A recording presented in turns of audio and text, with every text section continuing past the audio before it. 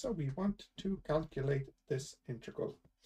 And the trick here, start off by just calling this integral I, and then squaring both sides. So I squared equals 1 over 2 pi. And squaring this here just means to multiply it by itself. So rather than writing a square, I'll just be more explicit and write the integral twice. Minus infinity to infinity, e minus a half x squared dx, and then integral again, minus infinity to infinity, e minus a half. And the x here is what's known as a dummy variable. It doesn't matter what letter we use. I could switch it to y, which I'll do, and it's still the same thing. So that's still the same integral. There's no difference in it. And this is now possible to combine into one integral known as a double integral. So double integral, and minus infinity to infinity and minus infinity to infinity, that's the r squared plane. E minus a half x squared minus a half y squared dx dy. So that will be I squared equal to 1 over 2 pi integral r squared e power minus a half x squared plus y squared dx dy. Now we can use a substitution here. We can say let x equals or cos theta and y equals or sine theta. In other words, we use polar coordinates.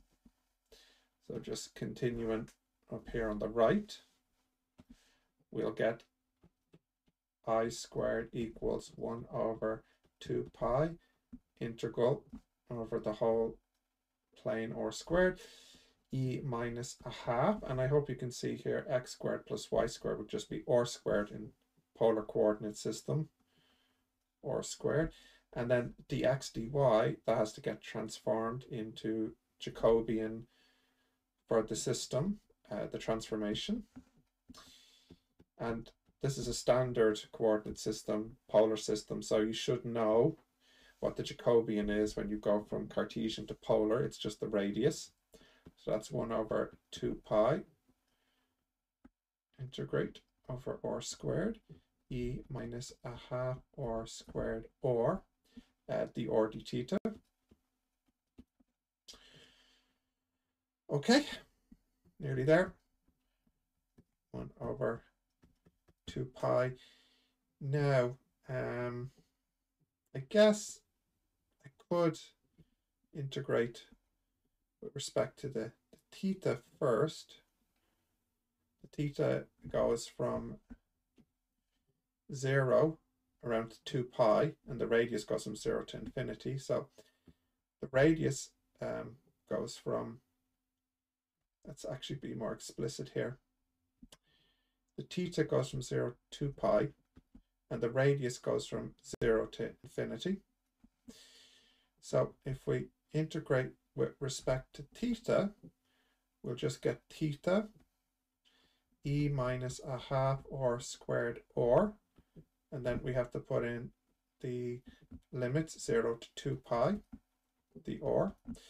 So obviously when you put 0 in, it's 0, so it's just the 2 pi that really matters. So this would be 1 over 2 pi, 0 to infinity, 2 pi, e minus a half r squared the r, and the 2 pi's cancel out, which is nice.